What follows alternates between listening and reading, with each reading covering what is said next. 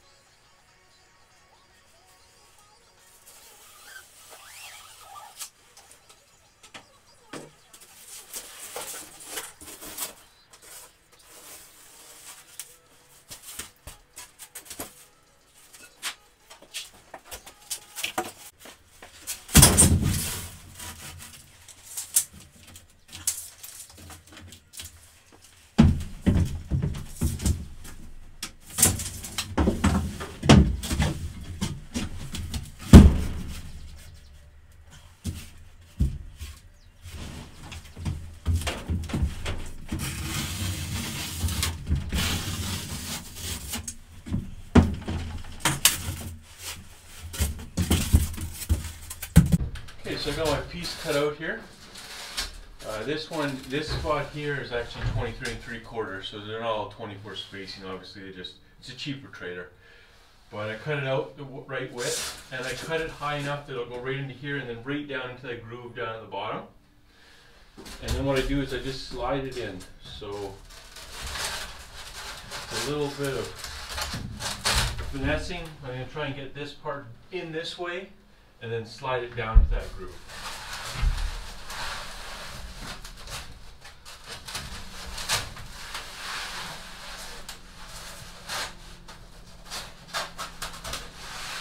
There we go. It's in the bottom groove. Now I just need to slide it down.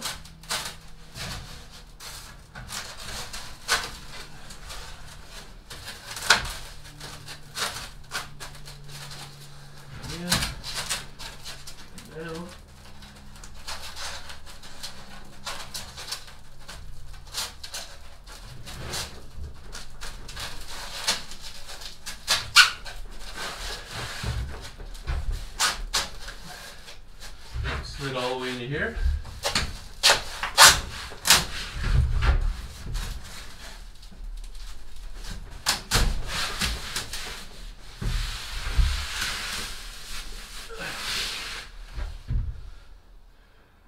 There we go.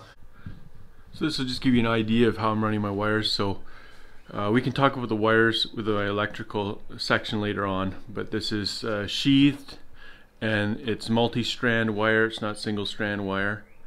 Anyways, for the insulation part, I just cut a groove in the insulation board, and then I just tin tape it right over top of it, so then it's flat for when I put the board on.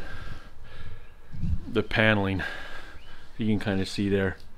So I just cut the groove, lay in the wire, and then put the tin tape right over top. Got left over to fill in this little bit here. So this is where my water fill is. So what I did is I mounted a piece of plywood here to the back side just to give it a little bit of strength. So I marked that out. I cut my hole a little too big, so we'll have to spray foam that. And then on the back side I just kind of chiseled out where that plywood's going to be, right here. So then this foam will just fit around that, still give us a decent amount of insulation. So I got this little wire here. Just going to mark that out on here.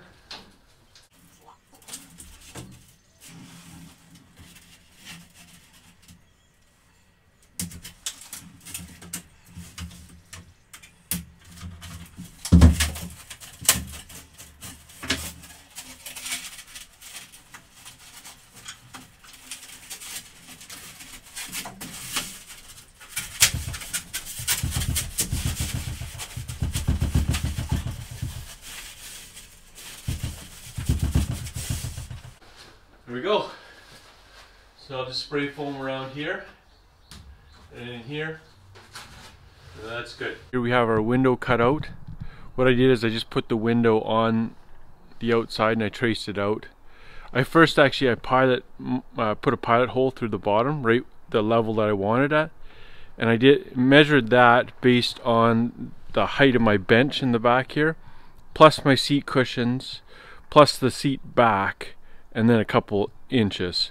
So that seat back will be put into the bed when it's in a bed, like the fold down position.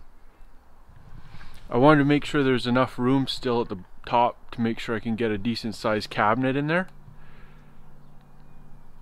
So I just cut it out with the grinder. Show you a little clip of that.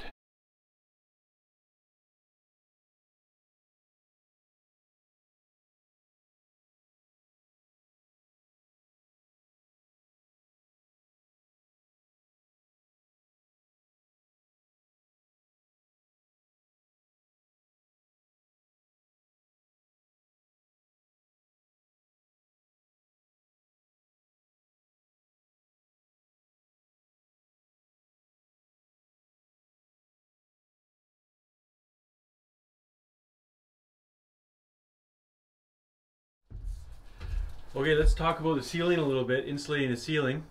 I'll just tell you what I did, what worked for me. So what I wanted is I wanted one full piece from one end all the way to the other end. I didn't want any seams in the middle. I cut some relief cuts here on the sides just to help it bend a little bit. Very slight relief cuts. But what I did to get the right measurement is I took a scrap piece of the wall foam and I just stuck it in and figured out where I wanted my relief cuts, and then I put it all the way in, all the way across, and marked where it was, and then I flipped it around and did the other side, and then that was my full length measure. So that's what I used to measure these now, and I'll just start putting them in, and it'll be one solid piece. There won't be any seams in the middle here, and it's nice and tight. It's not going to be going anywhere.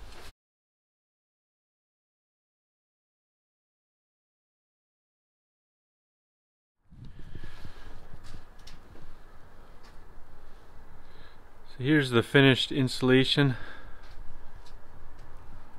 I still got a little bit more of that tin tape to put on the joints, but it's getting dark, so I thought I'd film it before it gets too dark.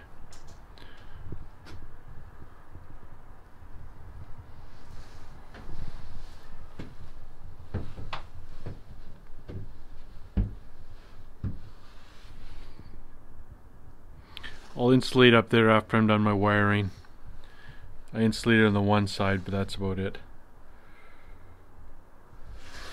Okay, now I'm going to put my paneling in.